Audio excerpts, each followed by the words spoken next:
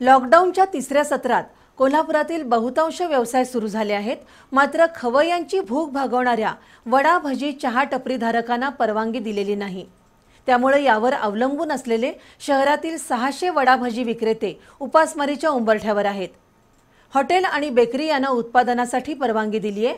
त्याच प्रकारे वडा भजी टपरीधारकांनाही प्रशासनाने परवानगी द्यावी, नियम आणि अटी पाळून या व्यावसायिकांना परवानगी द्यावी अशी मागणी वडा भजी टपरीधारकांनी केली आहे। कोल्हापूर खवय्यगिरीसाठी प्रसिद्ध आहेत। त्यामुळे साहजिकच हॉटेल सोबतच शहर आणि उपनगरात रस्त्याच्या कडेला आणि चौकामध्ये वडा भजी चहा आणि नाश्त्याचे पदार्थ विक्री करणाऱ्या 600हून अधिक टपऱ्या आणि गाड्या आहेत। या टपरी आणि गाड्यांवर रोज लाखो रुपयांची उलाढाल होत असते। 22 मार्चचा जनता कर्फ्यू आणि 24 मार्च नंतर पुकारण्यात आलेल्या लॉकडाऊनमुळे या 600 टपरीधारकांवर संक्रांत आली आहे आणि या टपरीधारकांचा व्यवसाय ठप्प झालाय। लॉकडाऊनच्या पहिल्या आणि दुसऱ्या सत्रात या टपरीधारकांनी शिल्लक कमाईवर कशीबशी गुजराण केली।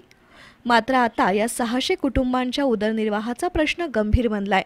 अनेकांच्या कर्जाचे हप्ते, औषधाचा खर्च, लाईट बिल अशा अनेक खर्चांना कसं तोंड द्यायचं असा प्रश्न या टपरीधारकांसमोर निर्माण झालाय। लॉकडाऊनच्या तिसऱ्या सत्रात जिल्हा प्रशासनाने शिथिलता आणल्यामुळे बहुतांश व्यवसाय सुरू झालेत। हॉटेल आणि बेकरींनाही उत्पादनांना परवानगी दिली आहे। मात्र वडा भजी टपरीधारकांना परवानगी दिली नसल्याने हे टपरीधारक आणि त्यांचे कुटुंबीय उपासमारीच्या उंबरठ्यावर आहेत।